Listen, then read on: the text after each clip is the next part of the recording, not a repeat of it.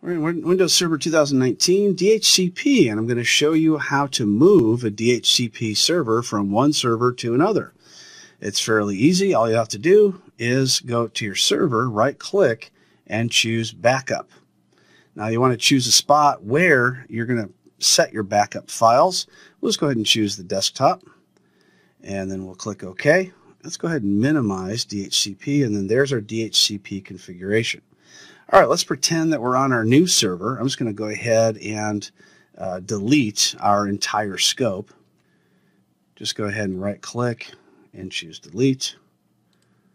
And now the scope's gone. All right, so we're now on our new server. Let's pretend now we're going to right-click and we're going to choose Restore.